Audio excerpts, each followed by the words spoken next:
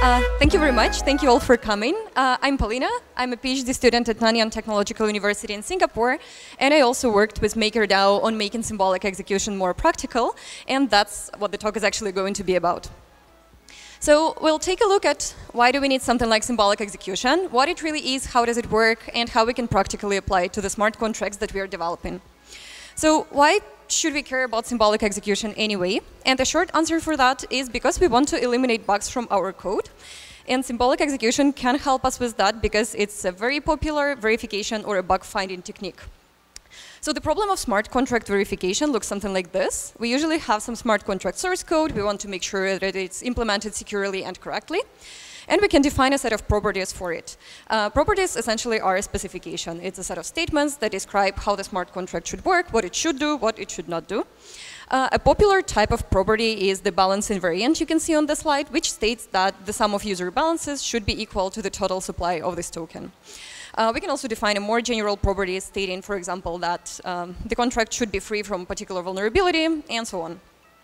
So once we have defined the source code and a set of properties for it, we can pass this information over to the verification tool that is going to use some mathematics in order to analyze the input. And either it's going to tell us that all the properties hold and the implementation looks correct, or it can also tell us that one of the properties is violated, which indicates that there is some issue with the implementation.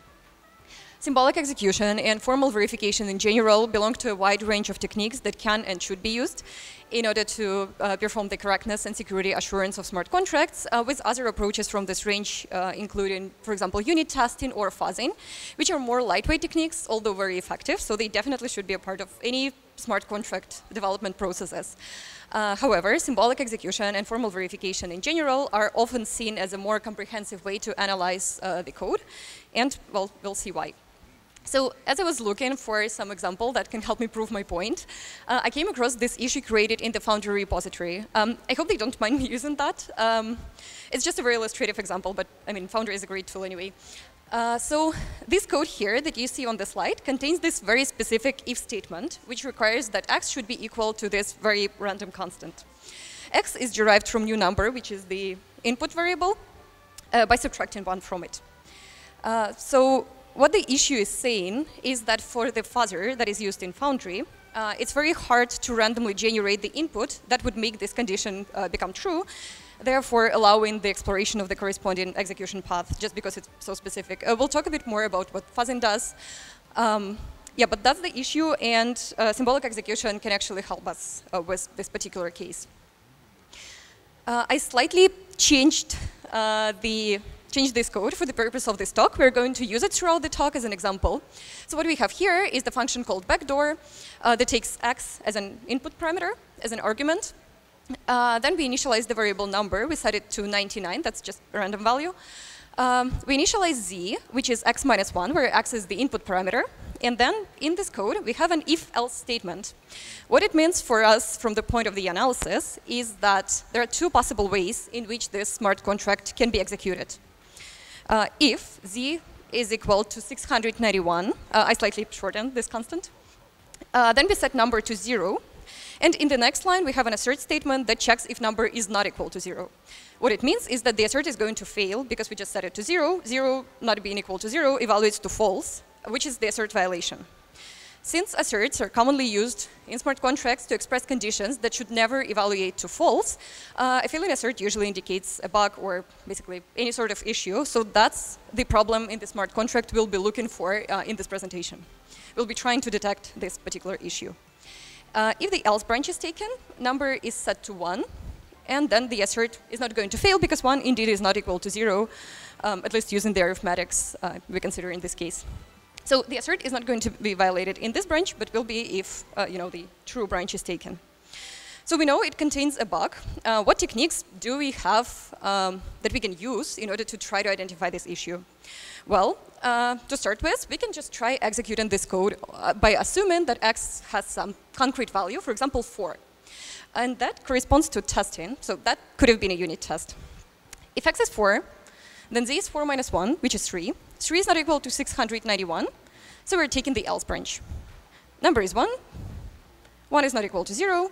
The assert is not violated, and the bug is not found, even though we actually know that in the other branch it would have been violated. And that highlights the limitations of unit testing. So obviously, unit testing is extremely important. Every project should use that. But it also provides us with limited information about different states in which smart contract can end up in.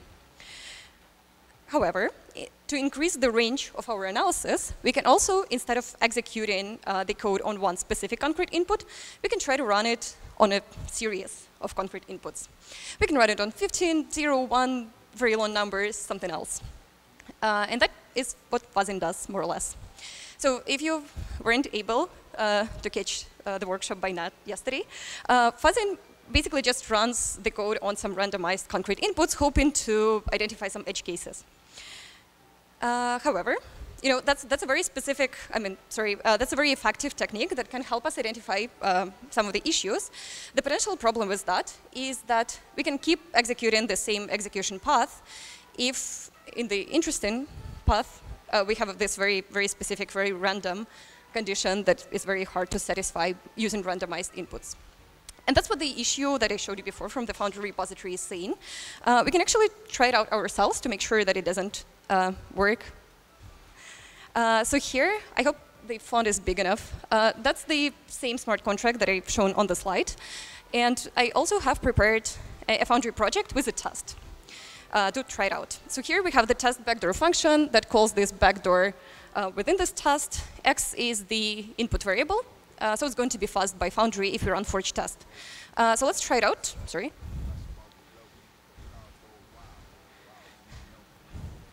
Yeah, so we were not able to identify this issue. The test can pass, even though we know there is a failing assert happening in it. However, I also told you that symbolic execution can help us with that. And how does it do that? The general idea behind symbolic execution is that instead of running the code on concrete inputs, we assume that the input variable can be symbolic, it can have a symbolic value. A symbolic value means that it can potentially take any possible value, but we'll be restricting the set of possible values that this variable can take in accordance with the conditions that can be observed in the execution path we are taking. So we'll be narrowing down the possible set of values as we go through the contract, and once we reach, for example, the final or interesting state where we want to check if the assert is violated, we can take a look at all these collected constraints and see whether that's actually feasible, or maybe the constraints are contradictory, so we cannot really end up in this state. So let's take a look at the example. If X is symbolic, then Z is symbolic value -1, which is still pretty much any value, especially if we assume that an underflow can happen. If Z is anything, that it can be equal to 691, but it can also be equal to anything else, which makes both of these branches feasible. So both of them can happen now, and both of them should be explored, and then we'll finally be able to execute this, identify this failing assert on the left.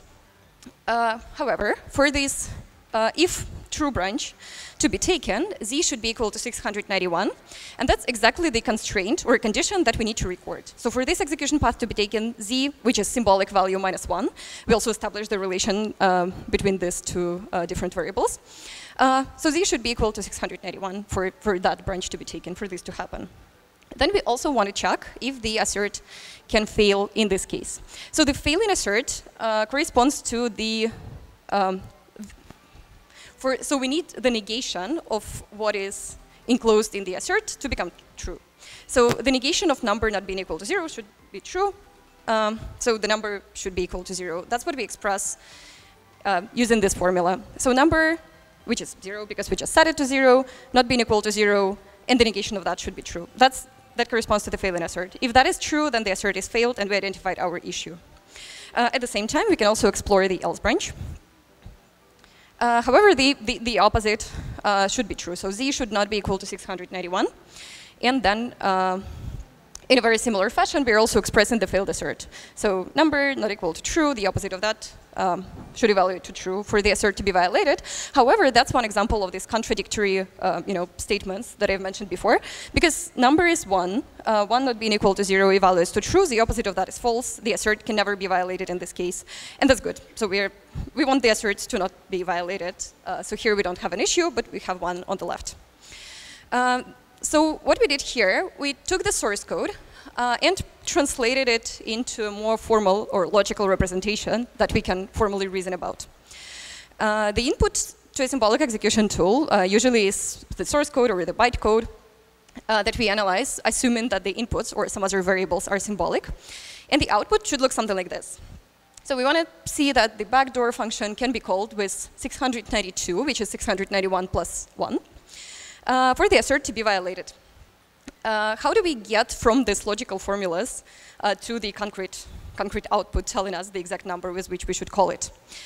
For that, we use the tool that is called SMT Solver. That's a very sophisticated, complex piece of software. We'll just assume that it's a black box. SMT stands for Satisfiability Modulo Theories. There are different types of SMT solvers. You can see some of them on the slide. What they do, they take a formula that represents this path conditions or constraints that we have collected, and it checks if they are satisfiable and under what conditions. So what concrete value should the symbolic variable take for this to become true? So the conditions you see on the slide right now they're corresponding to the failing assert, so that actually can happen. So if you set it over to the SMT solver, it will tell us that this set of constraints is satisfiable. It can become true if x is 692, which is what we're looking for.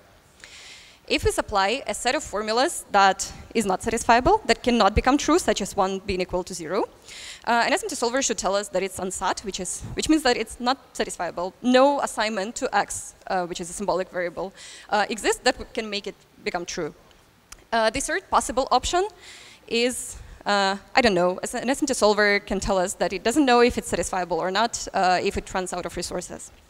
So in the previous slide, we performed this manual translation from the source code to this logical representation.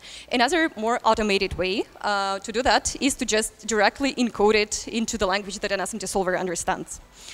So let's try doing that. V3 is one of the popular SMT solvers developed by Microsoft Research. It has a Python interface. So in order to use it, we can run a Python shell. I can probably make the font a bit bigger. So what we need to do here, we need to import everything from the Z3 library, and then we can start encoding our program directly into this language. So what do we have in our program? We have a parameter called x, which is a symbolic variable. And what this statement is saying is that x corresponds to a symbol of type integer, which is an acceptable simplification for the purpose of this talk. What else do we have? We have z, which is x minus 1. And then we set number to 99. And then we get to our if statement. So what our if statement is basically saying is that the number is either 0 or 1, depending on whether z is equal to 691. We can express that using the if construct in Z3. So we're saying if z is equal to 691, then it's 0, otherwise it's 1. All right, so the only thing left is to check whether the failing assert can actually happen. And for that, we use the function called solve. What we need to provide within this function is the expression we want to evaluate, which in our case is the failing assert, which means it's a negation of the condition enclosed in the assert, which is number not being equal to 0, which is equivalent to the opposite of number being equal to 0. And there we go. So almost immediately, the SMT solver tells us that it is indeed possible if x is equal to 692. So that's basically what symbolic execution tools do under the hood. All right, so what existing symbolic execution tools are, how can we actually use it? We have performed a more or less comprehensive evaluation of existing symbolic execution tooling. There are quite a lot of these tools. It's a relatively popular way to perform vulnerability detection. They differ in the implementation language. The SMT solver is used in a lot of other aspects. Today, I want to take a look at Mistral and EVM, which are two tools out of, well, all that we evaluated. So let's get back to our concrete example and see how we can run it and whether that works in general. So here is the code that I've also showed on the slide. So let's start with Mistral. That's a Python-based tool. In order to run it, let's also time it. We can run mis, and A, which is a shorthand for analyze. And then we only need to provide a path to the smart contract we want to look at. And in a couple of seconds, 2.6 to be precise, it actually outputs the result. It tells us that the assert can be violated if the backdoor function is called with 692, which is exactly what we were looking for. Another tool that we can also try is ETHBMC. So ETHBMC is a Rust-based tool. It's relatively fast. However, it doesn't take Solidity files as input, which is also common among verification tools for smart contracts. So first of all, we need to compile the runtime bytecode for the smart contract, which we can do using the compiler and providing the bin runtime flag. Then we also specify the path to this contract. There we go. So now we get to the runtime binary that we can copy paste to the configuration file of the that ETHBMC takes. So we have to copy paste the code here, and we can also set up some other additional values such as the balance of the contract we're analyzing, the nonce. We can set up the state here and specify the address of this contract that's going to be used. Once we've done that, we can actually try running ETHBMC on that. We'll also time it. So we're saying ETHBMC, and then we provide the path to this configuration file. And there we go. So it outputs the results in 0.2 seconds, which is extremely fast, if you ask me. It tells us that the assert can fail, and then it also provides the call data with which this smart contract should be called. In order for the assert to fail, however, we also have to decode this ourselves. So it does not tell us the exact function name and parameters, but it just outputs this undecoded call data. However, you can trust me, I checked that. It's exactly the output we're looking for, and this 2B4 is actually 692 in hexadecimal. So that works, and it's actually quite fast. Another thing we can try is to make our example a bit more complicated. So in a lot of cases, it takes longer, more than one transaction to get to some interesting behavior or identify some issue. So we can make our code a bit more challenging by adding the variable life, which is a Boolean variable, to our contract that can be set using this setLife function. And this variable life should be set to true in order for the backdoor function to be executed successfully and reach the failing assert. So in this case, we'll be looking for two function calls. In the counterexample, we can run Mistral on it again, and we'll see if it's going to show us some results. It takes a bit longer, but right. So now it takes 4.6 seconds versus the previous 2.6 seconds, but it shows us the output we were looking for as well. So first, it calls the setLife function with the value true, and then it calls the backdoor function in a similar way as we did before. For consistency, we can also try that once again with ETHBMC. Let's recompile the code. Then we copy-paste the runtime binary, which became a bit bigger since the last time. And let's run it again. OK, it's still extremely fast, so it still takes less than half a second. This time, it outputs two transactions, the first one being live. This one here corresponds to the value true in the call data. And well, the other call is same as before. But we still have to decode it manually. An important thing that I forgot to mention, we had to add the assertion failure detection ourselves. So in order to detect failed asserts, you should run our own MakerDAO's fork of ETHBMC, but it does detect some other vulnerabilities by default. So with this, we can see that Mistral actually has a very usable, user-friendly interface. It takes the Solidity files as input, and it's very easy to run, and it shows you the decoded output. ETHBMC is extremely fast, but it also requires a bit of additional work on the UX side. So that's one example of the trade-offs that are made in the existing symbolic execution tools, and there are some others. So, well, there are always some aspects to evaluate with the existing tooling. One way to make symbolic execution more usable and practical, that I think is a recently rapidly developing trend, is to perform so-called symbolic testing.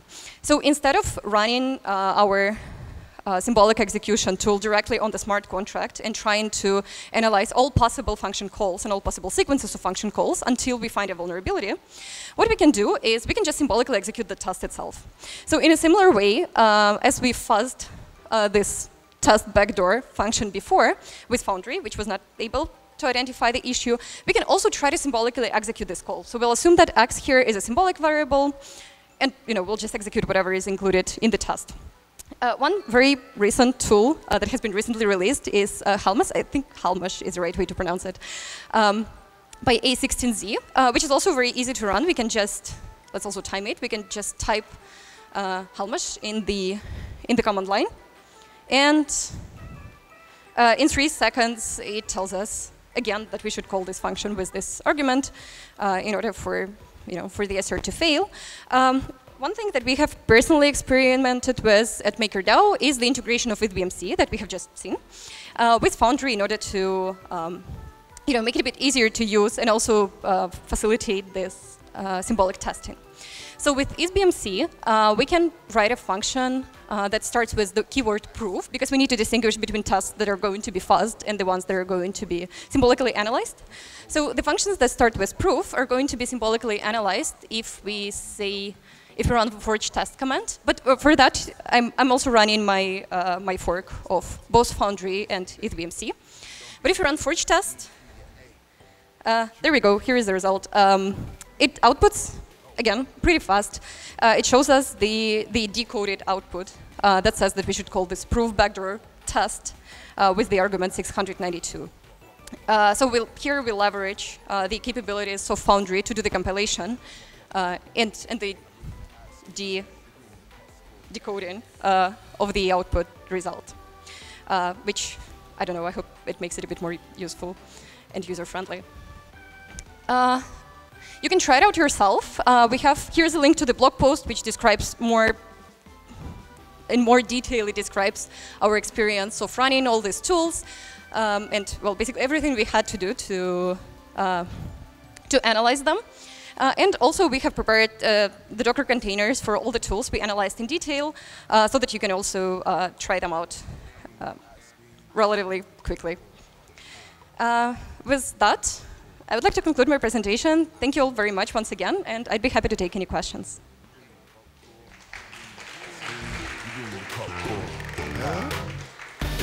Okay. Any questions?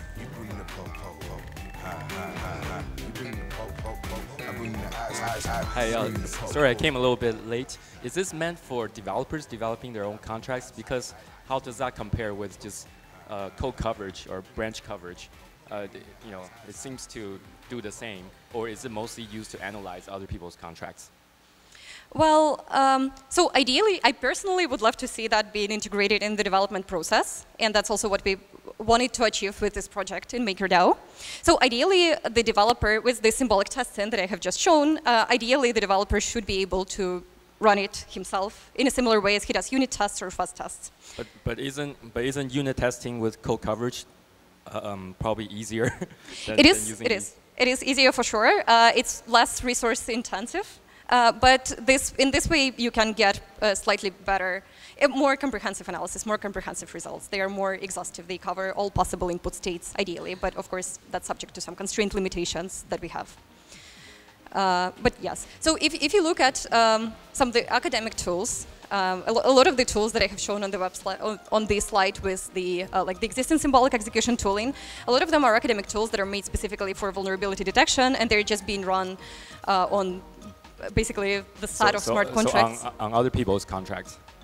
Sorry, can you repeat that on again? other people's contracts? Yeah. So you just scroll them from EtherScan, and then you run it, and you identify a few thousand vulnerable smart contracts. But yeah, I mean, ideally, I would prefer that some of the symbolic execution would happen on the developer side, at least, as a slightly more comprehensive way to do, for example, fuzzing and unit testing, which is like in-house quality assurance.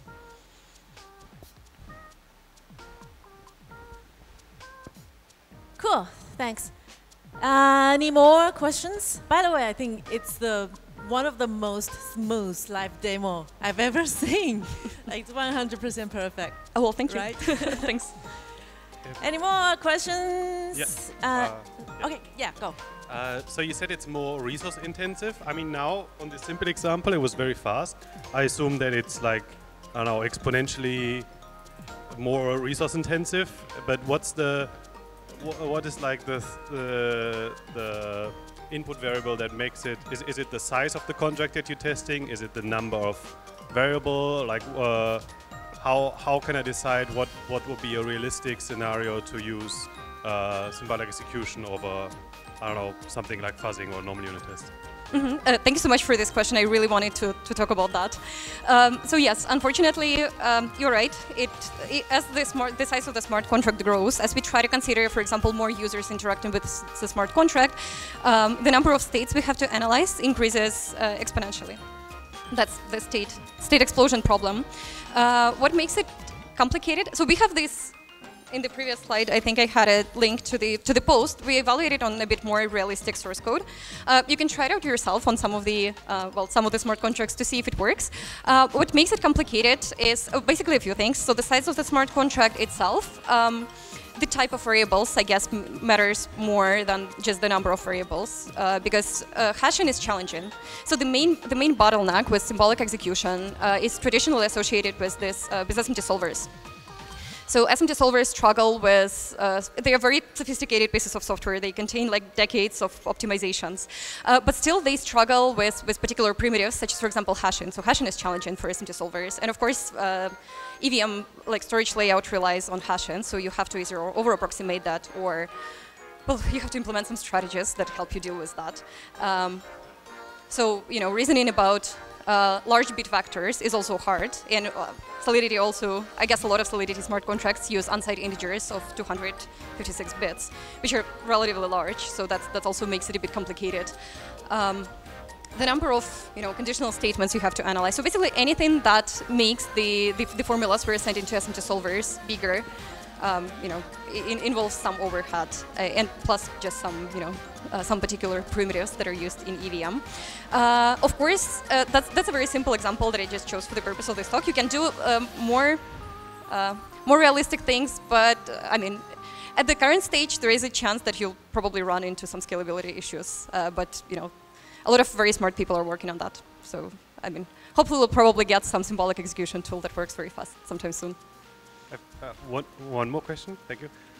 Can you also like search over for different like environment variables, like the block hash or the timestamp, or is it only function arguments that can be? You can do pretty much anything. I mean, you can treat these environmental variables in any way you want, basically.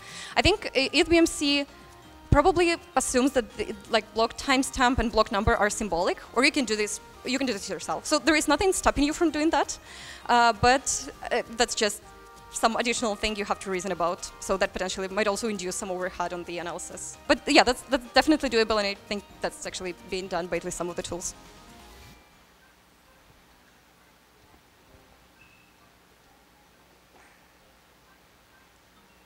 Okay, I think we can take the last question if there's anyone interested. I'll give you 5 seconds. All right, thank you, Palina. Thank you so much.